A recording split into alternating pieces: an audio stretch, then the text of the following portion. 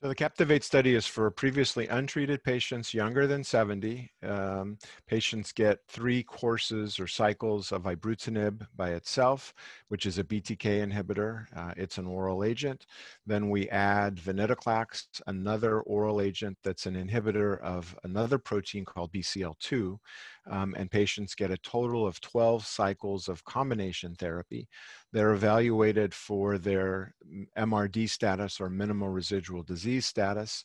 They have to have confirmed undetectable MRD to be assigned to a group for randomization for the undetectable patients. If patients have unconfirmed undetectable MRD or MRD present, they get assigned to another group and are randomized. And so there's 2 randomizations in the study based on what their MRD status is at the end of 12 cycles of combination therapy. And patients in each arm are randomized to different treatments. For the undetectable, confirmed undetectable MRD cohort, they're randomized to either placebo or continued Ibrutinib monotherapy.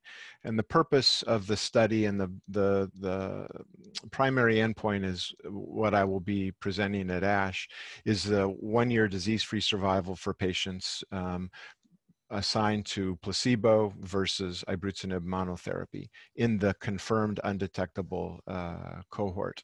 And the bottom line is that the analysis showed that there wasn't a difference in 1-year disease-free survival between patients who got placebo versus patients who got continued Ibrutinib single agent, thus giving us comfort in stopping treatment and giving a fixed duration of treatment with the combination therapy.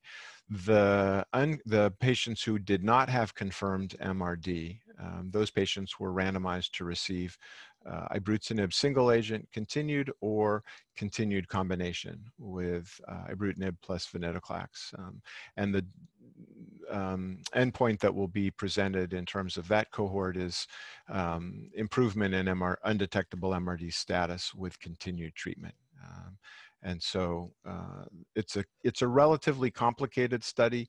The question that's being answered with the ASH presentation is, do patients have a difference in 1-year disease-free survival between the placebo versus Ibrutinib single agent continued therapy for if they have an undetectable MRD status at the end of 1 year of combination or 12 cycles of combination therapy?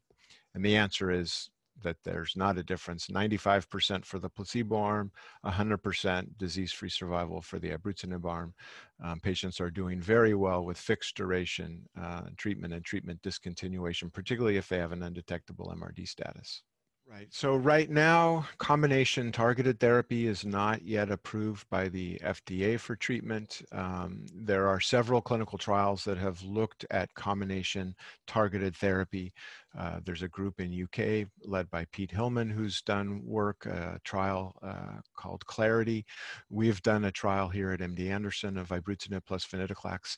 This trial, the CAPTIVATE trial, is a multicenter international trial with combination therapy. So it gives us additional information around safety and efficacy of combination therapy.